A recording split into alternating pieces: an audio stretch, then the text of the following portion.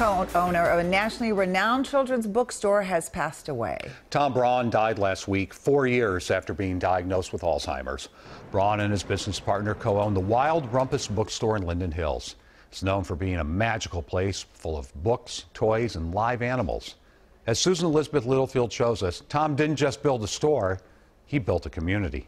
Just off the shores of Lake Harriet is the quaint yet bustling neighborhood of Linden Hills. From dining to shopping and simply savoring life, it's the neighborhood Tom Braun helped flourish. So Tom was not only kind of like known as a little bit of the mayor of Linden Hills, he was also one of the ones that first saw the kind of the vision of what Linden Hills could be.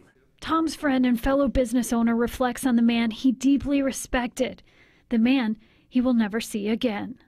Tom always had a funny word, a kind word. He was always a very gentle soul. You could see him on the street, he'd always come up and you'd always have an interesting conversation. Wouldn't be about the weather, wouldn't be about this. He'd come up, make a comment, he'd tease you a little bit. Dan's architectural firm is right next door to the perfectly peculiar and magical bookstore known as the Wild Rumpus, named Best of Minnesota by WCCO in 2012.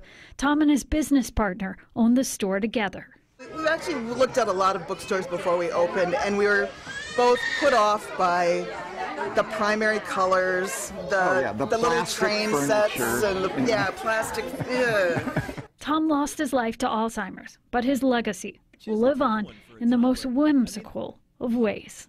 Tom will be remembered at the end of the month at the Walker Arts Center. Instead of flowers, his family is asking people donate to climate change research or Alzheimer's research. In Linden Hills, Susan Elizabeth Littlefield, WCCO 4 News. Everyone in that area knew him. Absolutely. Made a big He'll impact. be missed, yeah. Well,